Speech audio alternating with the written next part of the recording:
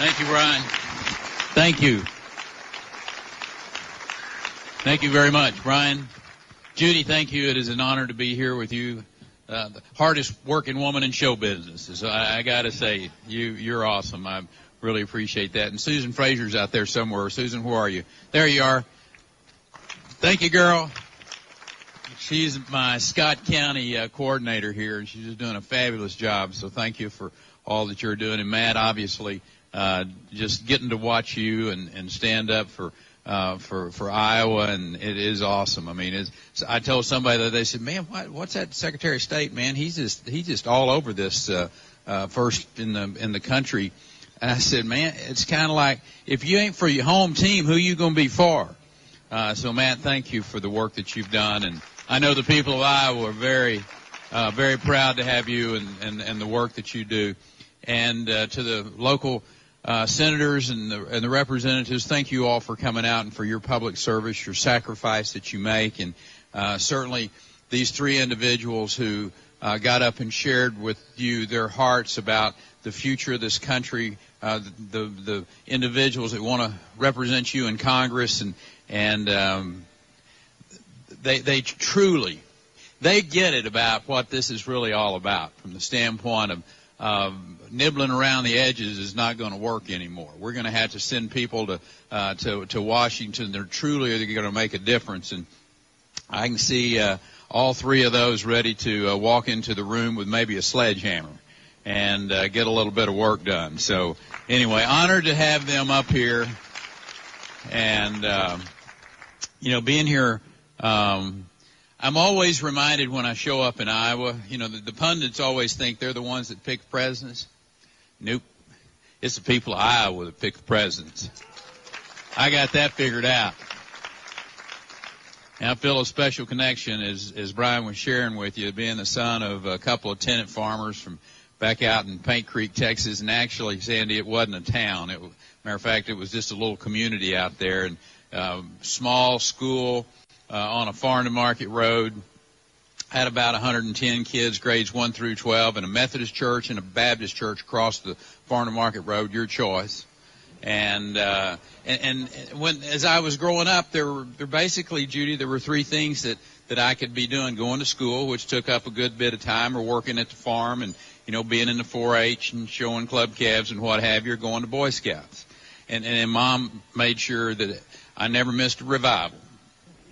So but our teachers there at that little school, they lived around they lived around the campus, Doc. They were had their own. I mean, it was just an incredible little community and a place to grow up, and it was pretty humble beginnings, and I will be forever grateful for that. We weren't rich. As a matter of fact, people would probably say we didn't have much materially, but we were rich. We were rich in things of faith and family. We were rich with great neighbors who took care of each other. I learned, unlike in a lot of Western societies, that opportunity wasn't granted to you because of your family name, but because of your capacity to dream, your willingness to work hard. As Americans, we do not believe government exists to punish success in order to spread the wealth. We don't believe that. We believe government exists to protect our rights and to guarantee our freedom. I think Washington today has it all wrong. They punish success instead of multiplying it, Brad. They think the public sector can stimulate the economy when that's the job of the private sector.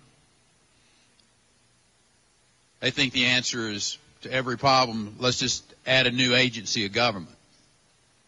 And I can remember most of them.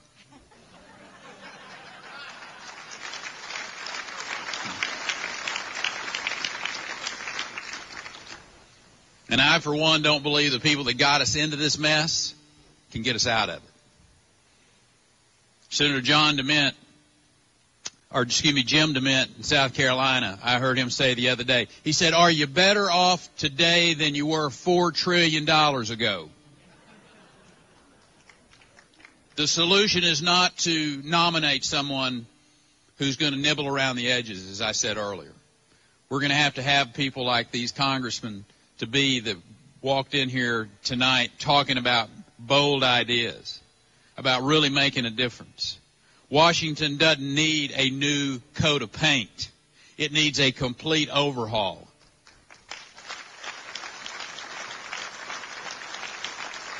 You know, it's really interesting as I look across the country and as I've traveled a good bit since the middle of August, and America remains mired in the ruins of this Washington out of touch, big government economic policies. And when you go into Washington, D.C., though, and that surrounding area, they're doing just fine. It's really interesting. In fact, Washington metro area is now the most affluent metropolitan area in the country. And that's because all of those lobbyists, that's because all of those overpaid czars and bureaucrats haven't suffered one bit while we've been going through one of the worst economies that this country's ever seen. Main Street's windows may be getting boarded up, but the cash continues to flow to those Wall Street financiers, those beltway profiteers. Now, tomorrow I'm going to unveil a plan to uproot all three branches of government and overhaul Washington. It touches every branch of government because they each have contributed to the demise of America. I'm going to address lifetime federal judges who arrogantly rewrite our laws from the bench. I'm going to address the permanent bureaucracy of the executive branch, which thwarts the will of the American people to advance a big government agenda. I'm going to put forward some very dramatic reforms for a Congress that not only spends too much, but is in Washington too much. The question facing Iowans in 50 days isn't whether to embrace change, but to decide for them, Iowans, to decide who is the most credible messenger of that change. Now, I'm the first to admit I'm not the most polished candidate out there. But let me tell you one thing, I stick to my principles. And those principles include a flat tax so simple you can file your income tax on a postcard. Right there. I'm betting even Timothy Geithner can fill this out and get it out on time. Those principles include creating a level playing field. That's why I'm for closing the corporate loopholes and carve-outs that these lobbyists and these tax lawyers have been exploiting to feed at that Washington trough. I'm the only candidate who has a plan to balance our budget by the year 2020. And with our nation, just as you heard John say a while ago, approaching $15 trillion in debt, I think any discussion of funding for foreign aid should start with the number 0.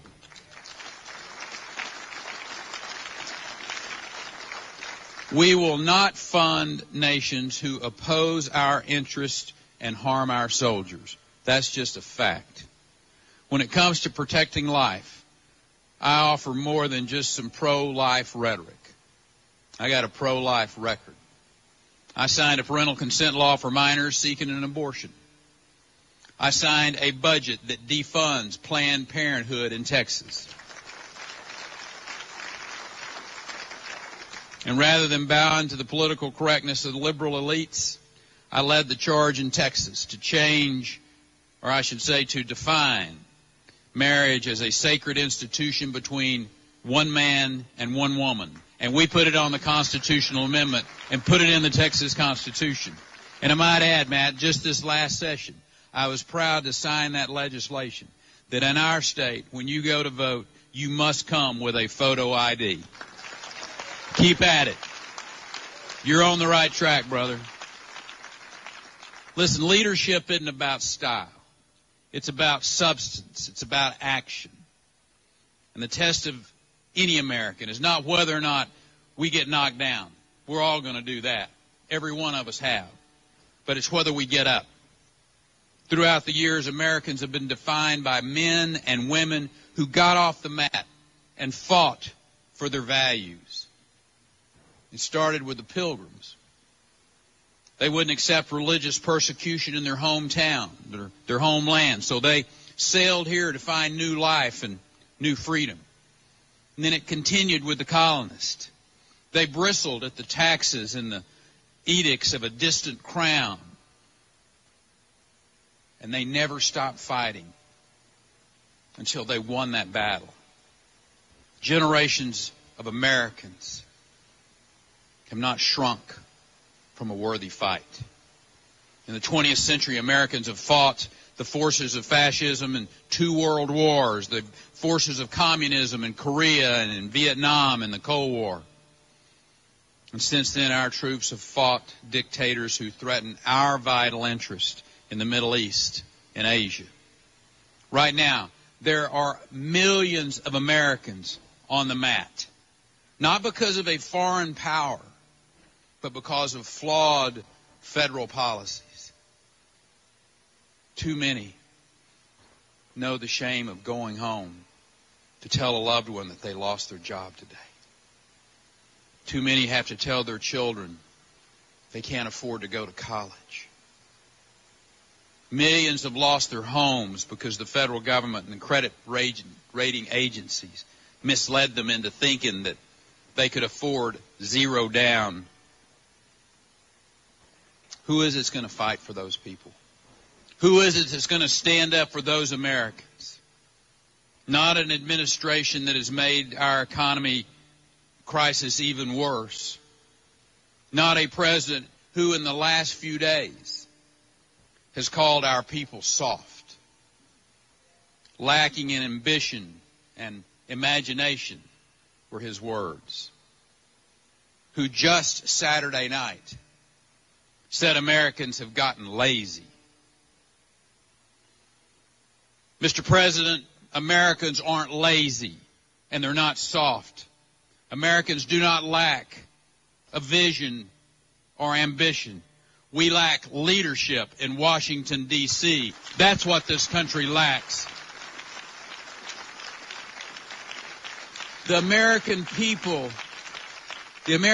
are not to blame for this bloated federal government that's out of touch with American interests. And for every American who's been knocked down by Washington's mismanagement, here's my pledge. I'm going to fight to end the IRS as you know it today. I'm going to fight to overhaul Washington, build a smaller, more humble federal government. Fight to create jobs for every American that's out of work and won't rest until those who are looking for work have found it and they can have their dreams again. We've had enough of leaders who point the finger and say theirs were to blame.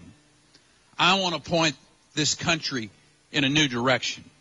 I'm in this race for the presidency, not because of some lifelong ambition, but because the American people are yearning for a leader who will tell them the truth, who will put forward bold and visionary plans, who will not appease the Washington establishment, but dismantle it. If you want real change, if you want to overhaul business as usual, I ask you for your support. I ask you to caucus for me on January the 3rd. Let's get America working again, and let's get this movement started right here in Iowa. God bless you. Thank you all for coming out and being with us tonight.